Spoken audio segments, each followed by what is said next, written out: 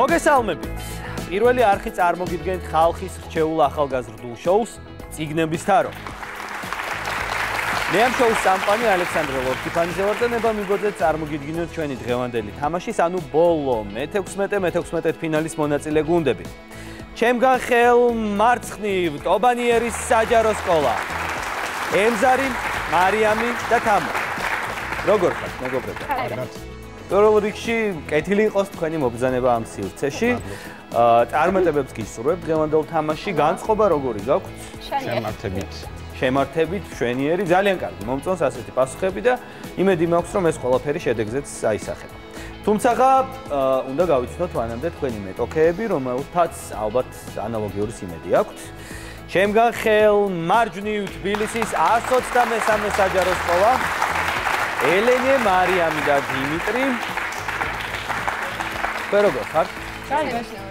შესანიშნავად. დაგროვილი გამოცდილებიდან გამომდინარე, როგორ აპირებთ დღეს თამაშს? კარგად. ყოველ შემთხვევაში ფიქრობთ მაინც რომ ასე იქნება. კეთილი, თქვენს წარმატებებს გისურვებთ, მეგობრებო და მოდით ან ასე პოზიტიურად დავიწყოთ თამაში და გეტყვით, რომ თამაშის ბოლოს თითოეული თქვენგანი მიიღებს სპეციალურ საჩუქრებს წიგნების თაროსგან. ეს იქნება ჩვენი ბლოკნოტები, ჩვენი ჩანთები, წიგნები, ბრენდირებული აქსესუარები და ასე შემდეგ. თუმცა გამარჯვებული გუნდი იქნება ერთადერთი დღევანდელ თამაშში, ვინც გადავა მერვედფინალში და გააგრძელებს ბრძოლას მთავარი პრიზისთვის. მთავარი პრიზი კი ჩვენ შოუში გახლავთ საზაფხულო სკოლა კემბრიჯში. აქვე თქვენს და მაყურებელსაც შევახსენებ, რომ მერვედფინალიდან დაიწყება ხმის მიცემა, ყოველდღიურად ერთი ხმის მიცემის საშუალება ექნება მაყურებელს და ეს ყველაფერი შეწყდება უკვე ნახევარფინალის ბოლოს და ფინალში ჩვენ გამოვავლენთ ადამიანს, ვინც გახდება მაყურებლის ხალხის რჩეული და ის გამარჯვებულ გუნდთან ერთად გაემგზავრება სად თუ არა კემბრიჯში. ახლა კი მოდით თამაშის წესებიც გავიხსენოთ. ჩვენი თამაში შედგება 3 ეტაპისგან. პირველი ეტაპი გახლავთ ძირითადი ლიტერატურული რაუნდები, სულ 9 რაუნდია ასეთი, რომელთა განმავლობაში თუ თქვენ შეკითხვას მისი დასმისთანავე გამოიცნობთ, მიიღებთ 3 ქულას, თუ დაგჭირდებათ 30 წამი დამატებითით, რომ მიიღებთ 2 ქულას და თუ დაგჭირდებათ დამატებითი მინიშნება, მიიღებთ 1 ქულას. მეორე ეტაპი არის ზოგადი რაუნდები, ხელოვნება, მეცნიერება და სპორტი. 2 ქულისთვის იბრძვით ამ რაუნდებში, თითოეულ რაუნდში და ინდივიდუალურად ეჯიბრებით ერთმანეთს. ხოლო მესამე ეტაპი გახლავთ ბლიცი, რომელშიც ერთი მოთამაშე რჩება მაგიდასთან და ცდილობს 1 წუთის განმავლობაში რაც შეიძლება მეტ შეკითხვას გასცეს სწორი პასუხი, რადგან თითოეული სწორი პასუხი ბლიცში 1 ქულის ტოლია. აბა, მზად ხართ რომ დავიწყოთ ბოლო მეთექვსმეტედფინალი? ამ თამაში გაირკვევა საბოლოოდ ბოლო მერვედფინალისტის ვინაობა. დავიწყოთ თამაში წიგნების თარო.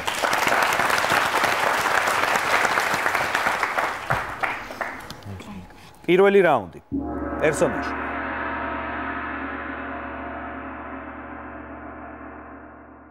პერსონაჟი, რომელიც თქვენ უნდა გამოიცნოთ.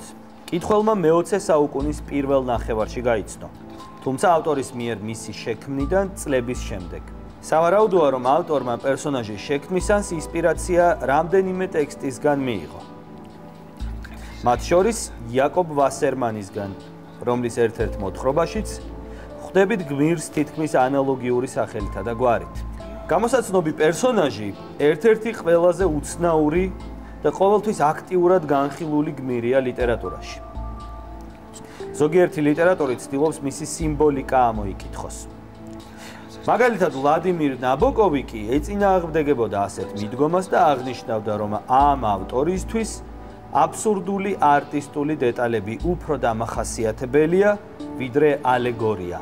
ასევე საინტერესოა, რომ ნაბოკოვის აზრით გამოსაცნობი გმირისადმი უფრო სასტიკი არა მამამისი, არამედ მისი და გრეტა ვერსია არ ჩანს 30 წამი.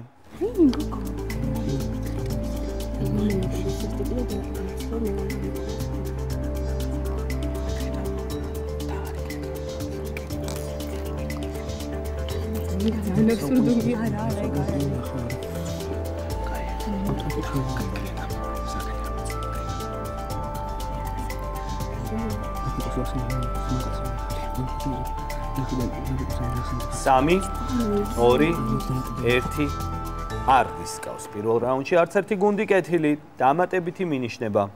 ცნობილი გერმანულენოვანი ავტორის ეს პერსონაჟი ნაწარმოების პირველივე წინადადებაში წარმოუდგენელ მდგომარეობაში ვარდება და მთელი დარჩენილი ტექსტის განმავლობაში ვეღარ ახერხებს გაუმკლავდეს ამ გარდასახვას.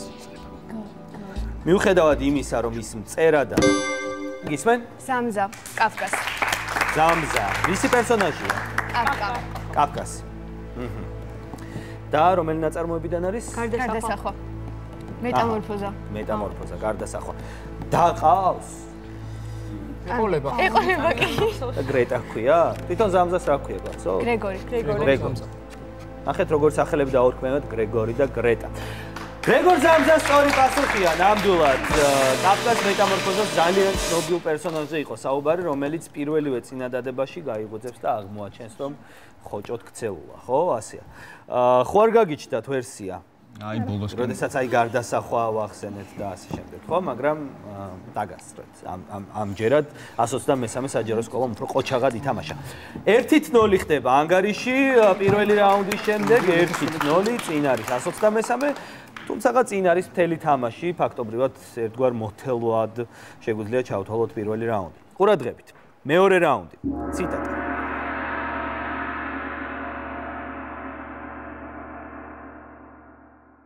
გამოიცანით წიგნი, რომელშიც გვხვდება შემდეგი ციტატა. რუმის ვაზირს თავში 1000 გვარი გეგმა ჩაესახა და ადრე განზრახულზე გაცილებით უფრო დიდი მიზნების მიღწევა მოინდომა. რუმის ვაზირმა ჯაშუშთა ახალი ჯგუფი შემოგზავნა. რინდთა ორდენის მოხეტიალე სუფიებს თავისი მსტოვრები გამოაყოლა. რინდთა ორდენის მეთაური შეიხ ფეიზი გამოცდილი მზვერავი იყო. რუმის ვაზირმა მას მრავალი დავალება მისცა და ხათუნის ჯაშუშური საქმიანობის წარმართვაც დააკისრა. არავინ იცოდა რით და როგორ გახდა შეიხ ფეიზი რინდთა ორდენის მეთაური. თავი მას სულიერ მამად მოჰქონდა, მაგრამ მორწმუნე სუფიებივი თავს ლოცვით არ იწუხებდა და არც ამ ქვეყნის სიკეთისგან იკლებდა რამეს. ხმამაღლა სიტყვით სათნოებას ქადაგებდა, მაგრამ ჩუმად საქმით ბოროტებას ემსახურებოდა.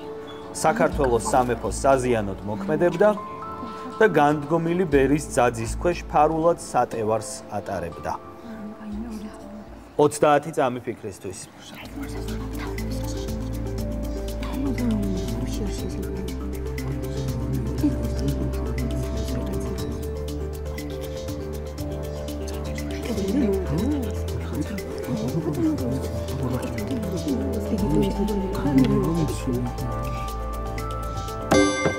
აჭერს ტობანიერის საჯარო სკოლა, ემზარმა აიღო თავის თავზე თამაში, მე მგონი, გისმენ? სავარაუდოდ გურჯი ხათუნი უნდა იყოს. გურჯი ხათუნი. არის თქვენი ვერსია. გულშემატკივარი ნაწილობრივ გეთანხმებათ, თუ აპლოდისმენტებიდან მიმსჯელებთ. თუმცა ეს არ არის სწორი პასუხი, სამწუხაროდ არ არის ეს აღნიშნული ნაწარმოები და რამდენიმე წამი დარჩა 123 საჯარო სკოლას.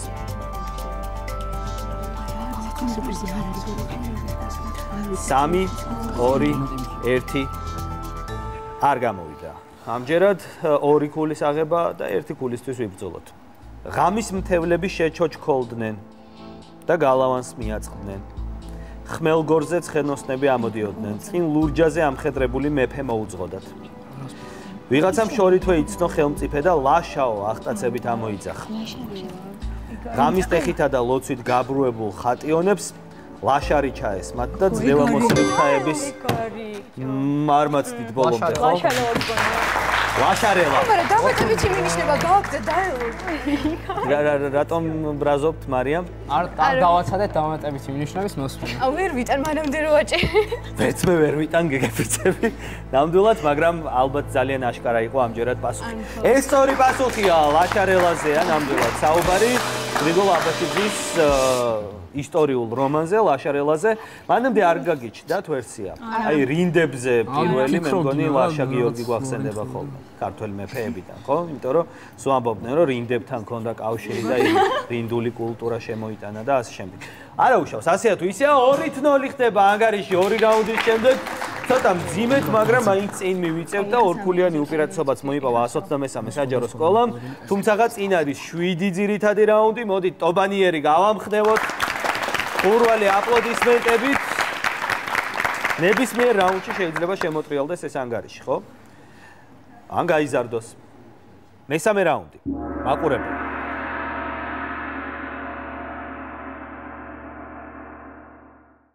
შეკითხვის ავტორია ანა გაბისიანი.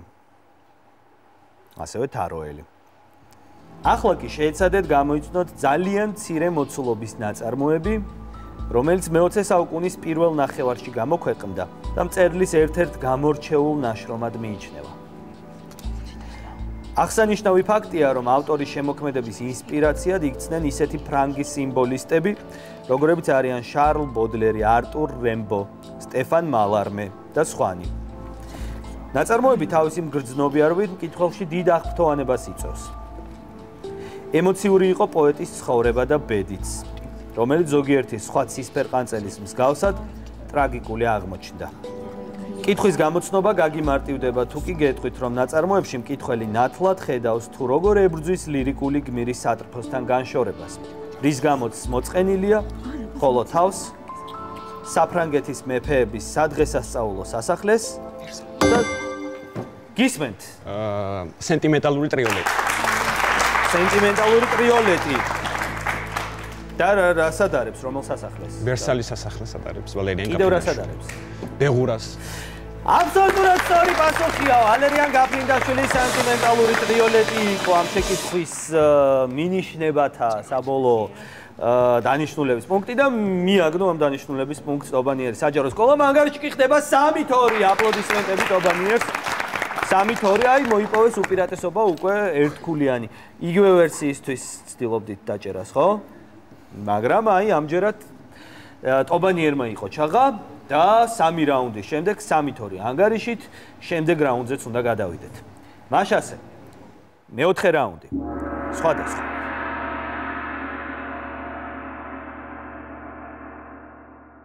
ახლა კი თქვენ უნდა გამოიცნოთ ის, რაც ერთი მხრივ მითიური არსებაა, ხოლო მეორე მხრივ გავრცელებული სლენგია თანამედროვე სამყაროში. გამოსაცნობი არსება საფუძველს ძველი სკანდინავიური და გერმანული მითებიდან იღებს. მას მრავალ ნაწარმოებში, კინოში, ანიმაციურ ფილმსა თუ ვიდეო თამაშში ვხვდებით. კლასიკოსი ავტორის ტექსტებში ისინი საკუთარ თავზე ნაკლებად ზრუნავენ და მთელი მათი ენერგია მტრის განადგურებისკენ არის მიმართული. სხვადასხვა წყაროში ისინი მოიხსენიებიან როგორც გონებრივად განუვითარებლები, რომლებსაც არ აქვთ უნარი რამე შექმნან. ამის მაგივრად ქურდობენ და ძარცვავენ ადამიანებს. გამოსაცნობი არსების ანალოგად თამამად შეიძლება მივიჩნიოთ გობლინი. რაც შეეხება ონლაინ სლენგს, სწორედ გამოსაცნობი არსების სახელით მოიხსენიებენ ადამიანს ინტერნეტ სივრცეში, რომელიც არასწორ, ხშირად გაშარჟებულ და დამახინჯებულ ინფორმაციას ავრცელებს, რათა შეცდომაში შეიყვანოს სხვა მომხმარებლები. ვერსია არ ჩანს 30 წამი.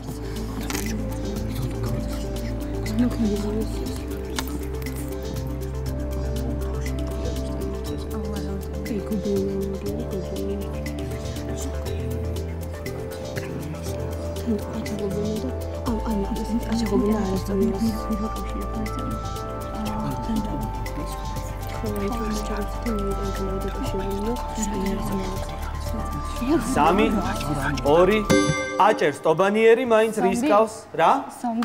ზომბი. ანუ შეცდომაში რო შეყავს ადამიანს ონლაინ სივრცეში ზომბებს ეძახიან. არ არის ეს სწორი პასუხი. მეგობრებო, არ არის ეს სწორი პასუხი. სამართლიანობისთვის 1 წამი აქვს 123 საჯარო სკოლას, თუ სურს დაჭერა, მაგრამ არ სურს ხვდები მათი გამომეტყველებიდან, მაშინ დამატებითი მინიშნება მოისმინეთ, მეგობრებო. გამოსაცნობი არსება მრავალ ნაწარმოებში გვხვდება, მათ შორის შუამიწეთის სამყაროში და თანამედროვე მექსიკელი კინორეჟისორისა და პროდიუსერის წიგნში. გავრცელებული ვერსიით გამოსაცნობი არსება მხოლოდ ღამით გამოდის გარეთ და ცდილობს მზის სინათლემდე დაბრუნდეს გამოქვაბულში მაინც ბოლომდე არ ვაცდი. ტროლი ტროლი? მარიამს გონი როდის მოგივიდათ ეს ვერსია? ანუ ხამით ვერ გამოდის. ტროლინგი ძალიან პოპულარული მიმდინარეობა ონლაინ სივრცეში, ტროლებიც ძალიან ბევრნი არის. არ დაგიტროლიათ არავინ არასოდეს, დავიჯერო. ტროლი არის სწორი პასუხი, დიახ, ტროლებზეა საუბარი. ნამდვილად და ანგარიში ხდება 3-3, თანაბდება ანგარიში ორივე გუნდს, აპლოდისმენტები. 3-3 ანგარიში თანაბარია და 4 რაუნდის შემდეგ სწორედ ასეთი დაძაბულობით ჩვენ უნდა შევისვენოთ და ძალიან მალე დაუბრუნდეთ ეთერში.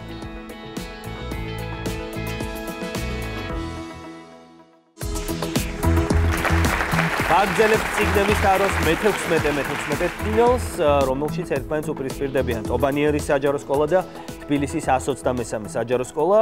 სიტუაცია უაღრესად დაძაბულია, 4 რაუნდის შემდეგ ანგარიშია 3-3, ანუ თანაბარი ანგარიში გვაქვს და ახლა გულშემატკივარი იზრუნებს იმაზე, რომ რომელიმე გუნდი წინ გაიჭრას. მეხუთე რაუნდი, ვიდეო შეკითხვა.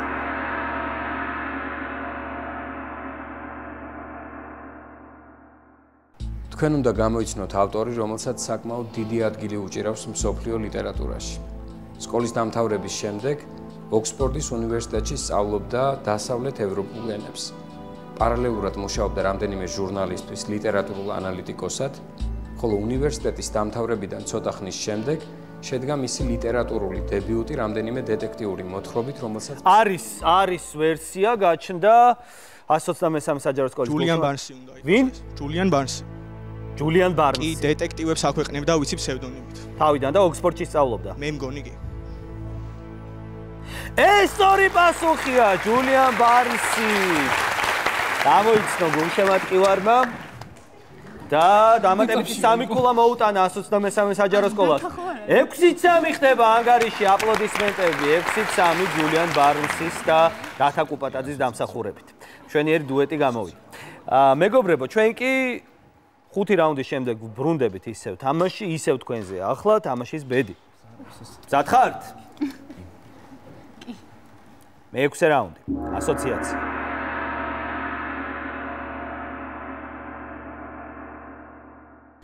ოჯახი. გოგონა. შიში. ტყუილი. საფრთხე. ახლონათესავი. გზა. შეხვედრა. გაკვეთა. საშიში უცნობი. ტყე. გამოსავალი. კალათა. მონადირე. აჭერს ტობანიერი. წითელქუდა. რა უკაცრავად? რა წითელქუდა? რა ვერსია თქვით? წითელქუდა. წითელქუდა? გზა, მონადირე, ტყე, გამოსავალი, საფრთხე, ოჯახი. კარგით, გვეყოფა ხუმრობა. ეს სწორი პასუხია. დიახ, წითელქუდაზეა ნამდვილად საუბარი. თავადაც ვერ დაიჯერა ტობანიერმა, რომ ამაზე იყო საუბარი. ბოლოს უკვე თავსაბურავს ვახსენებდი და უფრო მყარად იტყოდით ალბათ ამ შემთხვევაში, მაგრამ გამოიცანით ნამდვილად წითელქუდაზე იყო საუბარი. ზღაპრებიც მოდის ხოლმე ჩვენ შოუში, რატომ გაგიკვირდათ? 6-6 ხდება ანგარიში, თანაბრდება 6-6, ანუ ისევ დაძაბულია მდგომარეობა, ისევ თანაბარია ანგარიში, 6 რაუნდი გავიარეთ, 6-6 ანგარიში და გვრჩება 3 ძირითადი რაუნდი. ყურადღებით მეგობრებო. მე-7 რაუნდი. ავტორი.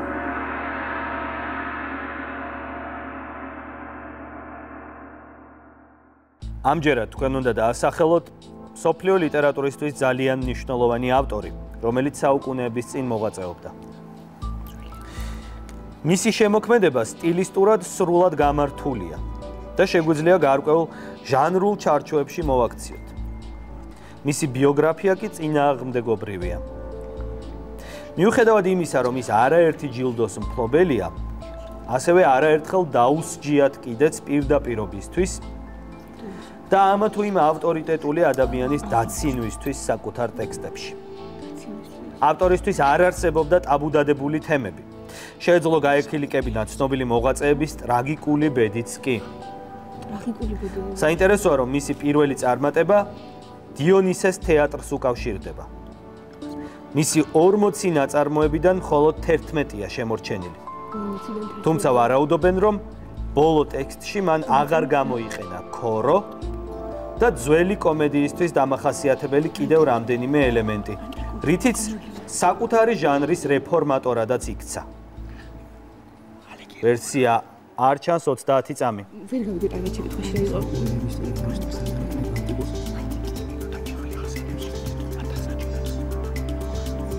ხო, მაგრამ კრიტიკები ტობანიერია ჩანს 30 წამის განმავლობაში ემზარ. დანტეს ალეგიერი. დანტე არის თქვენი ვერსია. აჰა, რა საინტერესოა. მოდი, ისედაც მე-7 რაუნდზე ვართ, დამატებით აღარ განერვიულებთ, დანტე არ არის სწორი პასუხი. აგრძელებს 123 ფიქრს.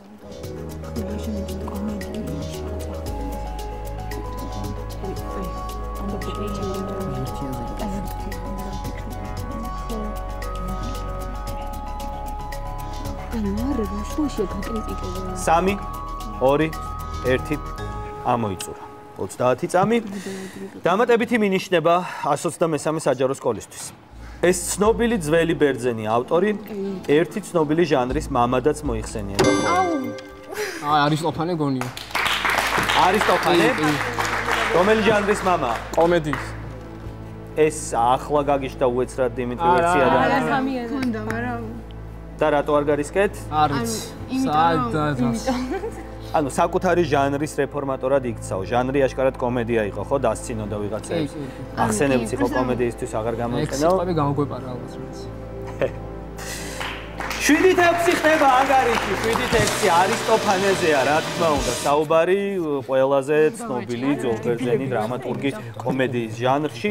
მართლაც ესე ძალიან საინტერესო ფაქტია ის, რომ მან თავადვე შექმნა კომედია და შემდეგ თავადვე მოახდინა მისი რეფორმა, იმით რომ აღარ გამოიყენა ქორო და სხვადასხვა დეტალები, რაც კომედიის ჟანრს ახასიათებს. 7-6 წინ გაიჭრა 123 საჯარო სკოლა, თუმცა მთლად წინ გაიჭრას ჯერ ვერ დავარქმევთ, ერთი ქულაა, სხვაობა და დაძაბულობა დიდია. ყურადღებით, მეგობრებო. მერვე რაუნდი. ეკრანიზაცია.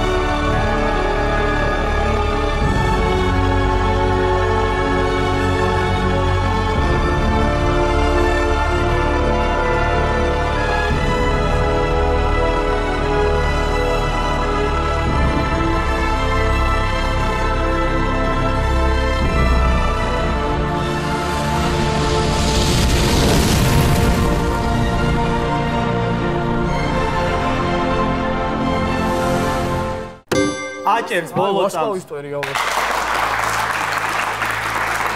ვარსკვლავის მტერი. არა, ხო ეგა. ეს სამი პასუხია, კი, საჯარო, ვარსკვლავის მტერი, ნიუ გეიმანის ცნობილი ნაწარმოების ეკრანიზაცია. ბოლოს გამოჩნდა ხო ის ვარსკვლავი, რომელიც ჩამოიყვანს ერთ-ერთ თავარ გმირს. ანგარიში ხდება 10-6 აპლოდისმენტები 123 საჯარო სკოლას ბოლო წამს გარისკა გუნდმა. მანამდე გაგიჩნდათ ვერსია და არა, იმ წამსვე. იმ წამსვე და სწრაფად მიიღო გადაწყვეტილება დიმიტრი. კეთილი, 4-ქულიანი უპირატესობა უკვე ბოლო რაუნდამდე, ბოლო ძირითად რაუნდამდე, მეგობრებო, თუმცა ბოლო ძირითადი რაუნდი არის შანსი, რომ 3 ქულა მოვიპოვოთ ერთბაშად. ამიტომ ყურადღებით. მე-9 რაუნდი, ნაწარმოები.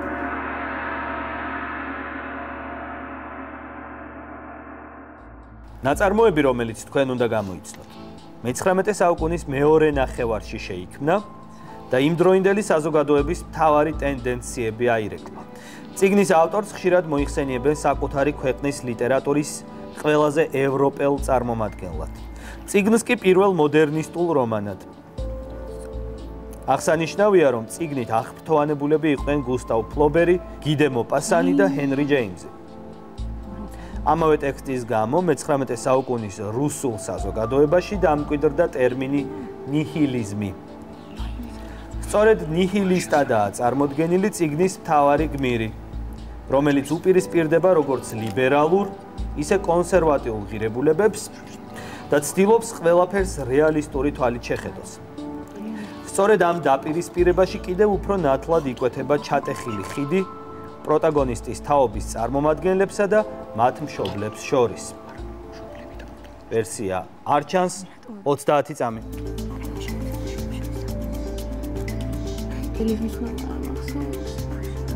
ევროპაში ბოლო კიდე. ხალი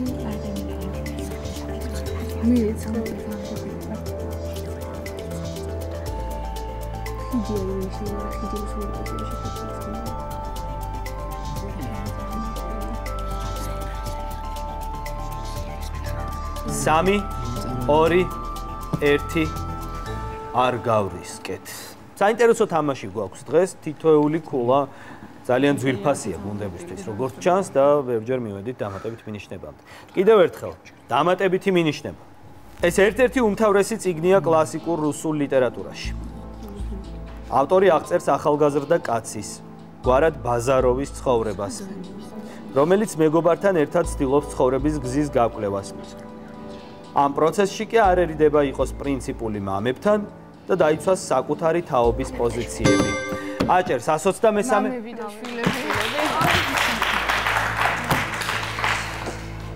ეს სწორი პასუხია? კი, სწორი პასუხია, მამები და შვილები. ივან ტურგენევის მამები და შვილები იყო. ჩატეხილი ხიდიც ხო თავის თაობასა და მშობლებს შორის, ანუ რაღაც ორი თაობა უნდა ყოფილიყო სათაურში, მინიშნება იყო ამისკენ. ხო არ გაგიჩნდათ ვერსია? კი. და მათ პირებ დაჭრეს და დავისწრეს. რა გაიწყობა? 9 რაუნდის შემდეგ ანგარიშია 11-6 აპლოდისმენტები ორივე გუნდს. 11-6 და მცირედი შესვენება. მალე დაგიბრუნდებით ზოგადი რაუნდებით.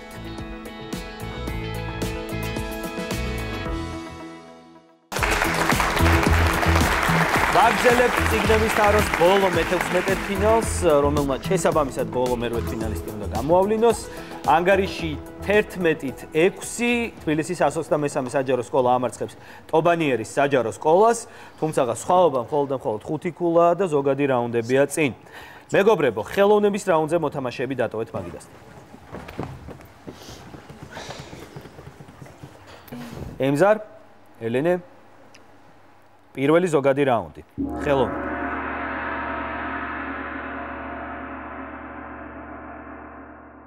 ახლა თქვენ უნდა გამოიცნოთ ცნობილი სცენარისტი, კინორეჟისორი და პროდიუსერი, რომელიც 60-იანი წლების ბოლოს დაიბადა და დღესაც აქტიურად მოღვაწეობს.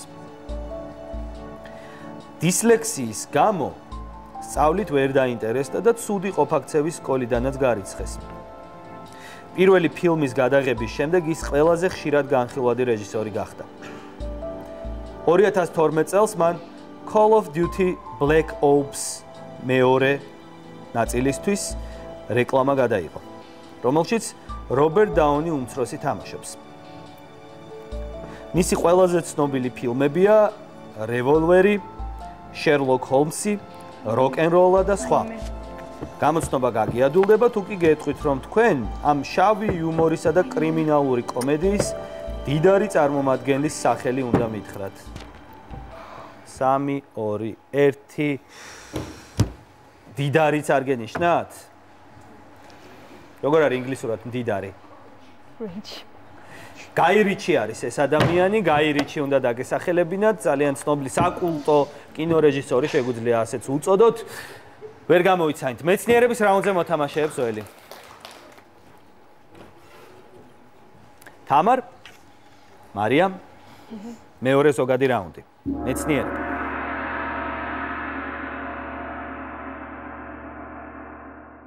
ამჯერად თქვენ უნდა გამოიცნოთ არაორგანული ნივთიერება, რომელსაც აქტიურად იყენებენ მრავალ სფეროში. საინტერესოა, რომ ის როგორც წესი დაახლოებით 98% ამისგან შედგება და 2% წყლისგან. თუმცა თუ მის სრულ დეჰიდრატაციას მოახდენთ, იგი არა ჩვეული, არამედ თეთრი ფერის ფხვნილად იქცევა. მას იყენებენ საყოფაცხოვრებო სივრცეშიც, მათ შორის სამედიცინო მიზნებითაც. თუმცა ბოლო დროს მისი ტოქსიკურობა დადგინდა და უმეტეს ქვეყნებში ამოიღეს ხმარებიდან. დამატებით გეტყვით, რომ ეს იგივე სპილენძის სულფატია. ერთ საკულტო ქართულ ნაწარმოებში კი რედაქციის თანამშრომლებს წარმოდგენა არ აქვთ, რა უნდა უყონ ამის ახალ პარტიას. 3, 2, 1. ნაწარმოები ხო არ გაგახსენდათ? არა, ახალი პარტია შემოვიდა და საწავიღოთო. რაზე ამბობენ? აუ, არ მახსოვს. აი დაახლოებით შეფერილობაც იგივე აქვს ამ ნივთიერებას, რა ფერიც ფიგურირებს იმ ნაწარმოების სათაურში. ცისფერი მთები მაქვს ხედველობაში. შაბიამანი არის სწორი პასუხი, შაბიამანი. სპორტის რაუნდზე მოთამაშეებს უხმეთ. მარიამ, დიმიტრი, მესამე ზოგადი რაუნდი, სპორტი.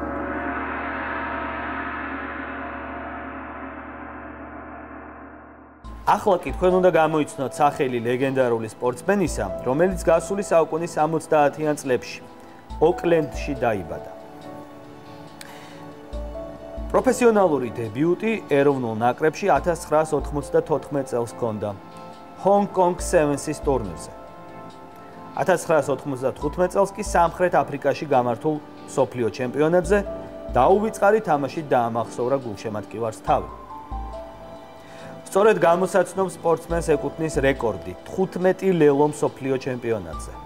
კარიერის პარალელურად მისი ჯანმრთელობის მდგომარეობა უარესდებოდა, რის გამოც რამდენიმე ოპერაციის გადატანა მოუწია. 2007 წელს ის ვერ მოხვდა All Blacks-ის შემადგენლობაში და კარიერა საბოლოოდ დაასრულა. ვერსია არ არის, ვერ გამოვიცანით ეს შეკითხვაც.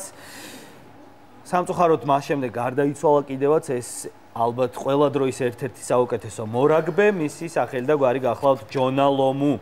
ჯონა ლომუ უნდა დაგვესახელებინა. რა გაიწყობა? ბლიცი ვინ უნდა ითამაშოს, აბა? აჰა, მარიამები თამაშობენ ბლიცს. კეთილი. პირველი შენ თან უნდა ვითამაშო მარიამ. რა ხარ ამისთვის? კი. დავიწყოთ ბლიცი მარიამთან.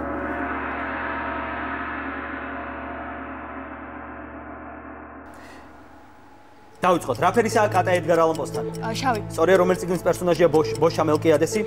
ვაიმ შემდეგი. მარტოობის წელიწადი რა გვარია ილია ილფის მეცხრე მწერალი? პეტროვი. სწორია, პელემ გრენულ უთაუსის უსტერტო გვარის? ღირსება. სწორია, მე რამდენი ღამე ხვდება შექსპირის პიესის სათაურში? მე-12. სწორია, თოლის დედოფლის ავტორია ჰანს ქრისტიან ანდერსენი. სწორია, რომელ ქვეყანაში დაიწერა მუმინები? ნორვეგია. ფინეთი ჯონ ფაულზის ფრანგი ლეიტენანტის? საყვარელი. სწორია, რაინას დაიწერა ფუკოს კანკარა? ამერიკულ, ინგლისურ. იტალიურ რის ყვავილებს ხვდებით ბოდლერის კრებულში? ბოროტების. სწორია, სადომ მწერალია იუსტაინ გორდერი? შემდეგი. ნორვეგიელი, რომელ საუკუნეში დაიწერა პარმის სავანე? მე-19. სწორია, რა ქვია ალადინის საყვარელ პრინცესას? ჟასმინი. სწორია, ვის მოთხრობაა კორიდა? შემდეგი. დუმბაზის ვის გამოჩენას ხვდებით ჯეიმს პატერსონთან? შემდეგი. ობობას ჯეკ ლონდონის წინაპართა? სახილი. სწორია, რომელი ქვეყნის პრინცია კაპიტანი ნემო? შემდეგი. ინდოეთის რომელი დეტექტივი იძიებს ალის ფერიკვალის საქმეს? შერლოკი. სწორია, სადავო მწერალია ედგარ კერეტი? ებრაელი. სწორია, დაასრულეთ მირბის მიუმფრეს უგზო-უკლო ჩემი? მერანი. სწორია, რომელი წელის გმირია სტივენ დედალოსი? ჯოისი. სწორია. დრო ამოიწურა. და მარიამა დააგროვა 14 სწორი პასუხი. აპლოდისმენტები მარიამს, 14 სწორი პასუხი. და მე ვინაცვლებ კიდევ ერთ მარიამთან, რომელსაც ახლა მოუწევს თამაში. მზად ხარ? კი. დავიწყოთ ბლიცი მარიამთან.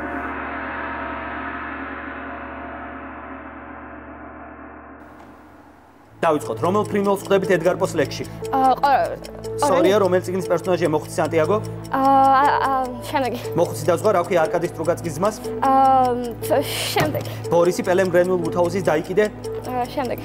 ჯივს რის სიზმარია შექსპირის პიესის სათაურში? ზაფხულის ღამის. სწორია ბრემენელი მუსიკოსების ავტორები არიან ძმები? გრიმები. სწორია რომელ ქვეყანაში დაეწერა კარლსონი? ისა შემდეგი. შვედეთში დევიდ ლოურენსის ლედი ჩატრლეის? შემდეგი. საყვარელი რაინეს დაეწერა სუნამო? ფრანგული? გერმანულ როგორ ყვავილებს წვდებით გალაქტიონის კრებულში? შემდეგი. არტისტულ სადაური მწერალია პიერ ბული? ამერიკელი? ფრანგი რომელ საუკუნეში დაეწერა სალამბო? მე-19. სწორია რით დაფრინავს ალადინი? ხალიჩით. სწორია ვის მოთხრობაა მარიტა? ისა ლეონიძე. სწორია რომელ ტრანსპორტშია გოგონა პოლა ჰოკინსთან? მატარებაში. სწორია ჯეკ ლონდონის თეთრი? შემდეგი. ეშვი. სწორია რა ქვია კაპიტან ნემოს გემს? ისა ნაუტილუსი? სწორია ვის ზაგლის საქმეს იძიებს შერლოკ ჰოლმსი? შემდეგი. ბასკერვილების სადაური მწერალია ამოს ოზი? ფრანგი? ებრაელი დაასრულეთ უკან მომჩავის თვალბედით შავი? ყორანი. სწორია. დრო ამოიწურა. და მარიამა დააგროვა 10 სწორი პასუხი. აპლოდისმენტები მარიამს და დაბრუნდით მოთამაშეები, დაბრუნდით, რომ გამოაცხადოთ საბოლოო ანგარიში, რომელიც გახლავთ 25-ით 16-ით. თბილისის 123 საჯარო სკოლა იმარჯვებს საკმაოდ დაძაბულ ბრძოლაში და შესაბამისად მერვედფინალის ბოლოს აგზური თქვენია. მეგობრებო, შეუერთდით თქვენს მერვედფინალისტების სიას. გილოცავთ წარმატებებს გისურვებთ და აპლოდისმენტები კიდევ ერთხელ 123 საჯარო სკოლას. და გთხოვთ არანაკლებ ხურვალი აპლოდისმენტები ტობანიერის საჯარო სკოლას. დებიუტანტებმა შესანიშნავი თამაში აჩვენეს. მართალია დამარცხდით მეგობრებო, მაგრამ ღირსეულად დამარცხდით და ძალიან კარგად ითამაშეთ მთელი თამაშის განმავლობაში. მე კი ახლა უნდა დაგემშვიდობოთ და გითხრათ, რომ ჩვენი მე-6 სეზონის შემდეგი თამაში გახლავთ პირველი მერვედფინალი, რომელშიც ერთმანეთს დაუპირისპირდებიან თბილისის 151 საჯარო სკოლა და რუსთავის მე-11 საჯარო სკოლა. ხოლო ჩვენ შემდეგ გადაცემაში შეგიძლიათ იხილოთ სტუდენტური სეზონის ბოლო მერვედფინალი, რომელშიც ერთმანეთის პირისპირ იბრძოლებენ თავისუფალი უნივერსიტეტის გუნდი ჰანიბალ ad portas და თბილისის სახელმწიფო უნივერსიტეტის გუნდი ჰანზა. საინტერესო თამაშები გველის წინ უყურეთ წიგნების თაროს და უგულშემატკივრეთ გუნდებს ხალხის თეულ ახალგაზრდულ შოუში. ნახვამდის.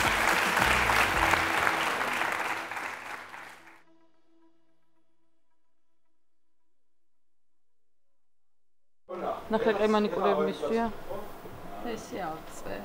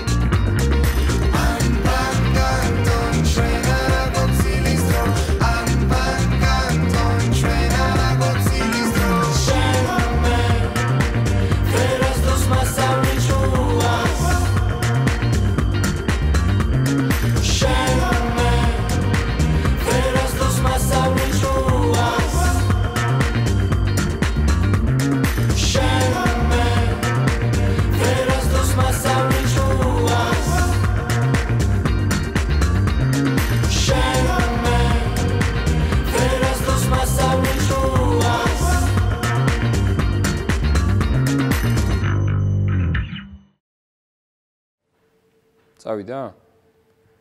მის მოთხრობებს ძალზე დიდი პოპულარობა მოჰყვა, რამაც ეს სისულელე ვთქვი. რა უქნა? თავიდან ხო? გაქათვა არ მოსულა. ოკეი, კაი.